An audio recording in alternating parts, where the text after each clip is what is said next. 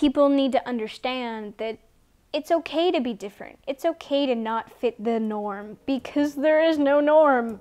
When people first meet teenager Hunter Steinitz, many believe she's been the victim of horrific burns. In fact, Hunter was born with ultra-rare genetic condition Harlequin Ichthyosis, meaning her skin is too thick and leaves Hunter with scaly, dry patches all over her body.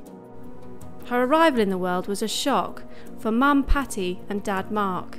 You could tell in all of those individuals, those medical people in that room, their faces, right then, I knew something was clearly wrong. In the past, sufferers often died early because they missed vital defence barriers in their skin. Today, raised awareness and new medical techniques are helping people like Hunter live long lives. The condition poses many challenges for sufferers who would have to grow up in a world where people point, stare and react badly to them. Gym was the worst, because gym, you're forced to be in physical contact with one another. People would flip out. And a lot of the time the teachers wouldn't do anything because they don't know how to react. After years of harsh bullying, Hunter started to question things. Maybe I deserved it.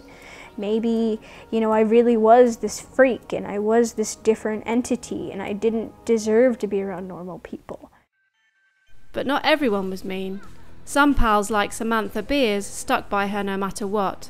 I've been friends with her since we were 3. She's always there for me when I need her. With support from her true friends and loved ones like Dad Mark, Hunter turned a corner and began to change the way she saw herself.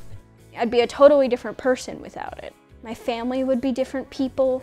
I wouldn't have the same friends. And so I owe everything about my life to, the disorder. She recognizes that she can do whatever she chooses to do, and that there isn't anybody out there, regardless of the kind of confrontation that they provide her because of what she looks like, that can prevent her from doing it. With a new lease of life, Hunter is now helping to educate others with motivational speaking. People need to understand that it's okay to be different. It's okay to not fit the norm, because there is no norm. With a fresh outlook, Hunter is now preparing for life at university, and she's ready for anything. For every one idiot who can't get it into their thick skulls, there's another 3 who are gonna open up to some level and who are gonna be able to see past it and be able to see me. I'm not normal and proud of it.